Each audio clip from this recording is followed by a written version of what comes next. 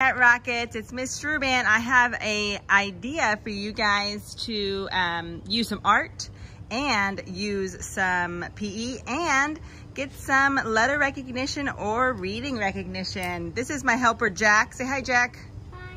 He's in kindergarten, and so he is going to practice his letter recognition. We made a hopscotch out of chalk on the sidewalk. And he's gonna either use 1 foot if he wants, or he can put 2 feet in. It makes it a little easier so we can take some time and look at the next letter. It's up to him. He gets to do challenge himself or make it a little bit easier. The first one he's gonna do in English. Okay, Jack, go. Yeah, English. The first one is B, go. B.